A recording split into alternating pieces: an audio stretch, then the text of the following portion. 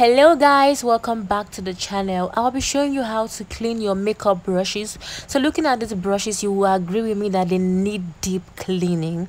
So to clean these brushes, I'm going to be using this black castor oil avocado oil shampoo or a bar soap. So for bar soaps, I have with me Detol Detol and Imperial Leather bar soaps. You could use any of these products. And I have a brush egg with me here. It's a silicone brush egg. Use it to gently rub the brushes on this surface while washing to make cleaning easier and faster. So when you want to soak your brushes, you just want to soak it, put the water at a very low level. Make sure it does not get to that point where the brush joins with the handle. If not, with time the adhesive is going to wear out. That is what you should not do to your brushes. Never soak it above that level to avoid the adhesive from wearing out, making the brush handle separate from the brush itself. So for a beauty blender, all you need to do is just put it in a bowl. Put all your blenders in a bowl, fill it up with water, and then you put your liquid soap to just let it soak. When you are done soaking it, you just keep squeezing it till all the products keep coming off.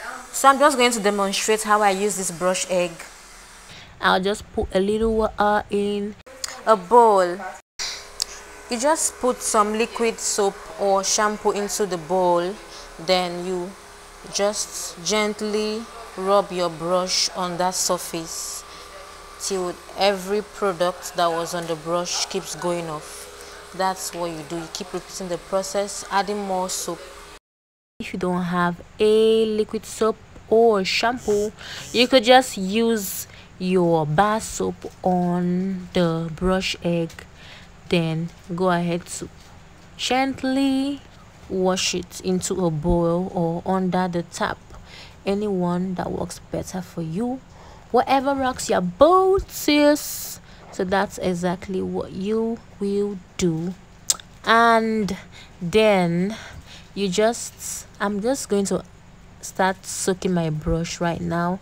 I'll put that liquid product there and fill it with water, but at a very minimum level, not at the level where it reaches where the brush and the handle meets, to avoid it from disjoining. I'll make it ladder, just keep it aside, and I'll start washing the brushes one after the other because we want it to be perfectly clean. And I prefer just gently rubbing my brushes on a bar soap while my water is flowing gently. I think it's faster that way, and it cleans even more better than using the brush egg. But whatever rocks your boat, sis, do it. So I'm just going to do that for all the brushes, and any stain that proves stubborn to come out, I'll just use the brush egg, use my fingers, keep doing it.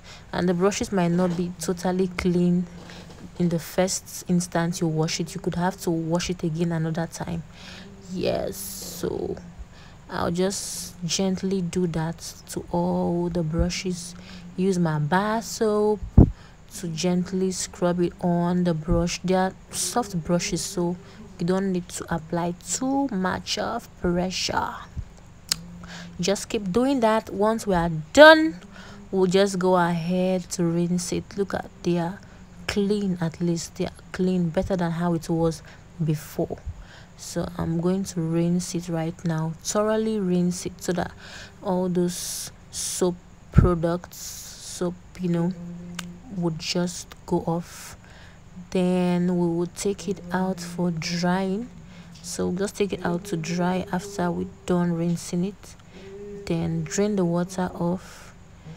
Then I'm just going to use my hand to squeeze off the excess water.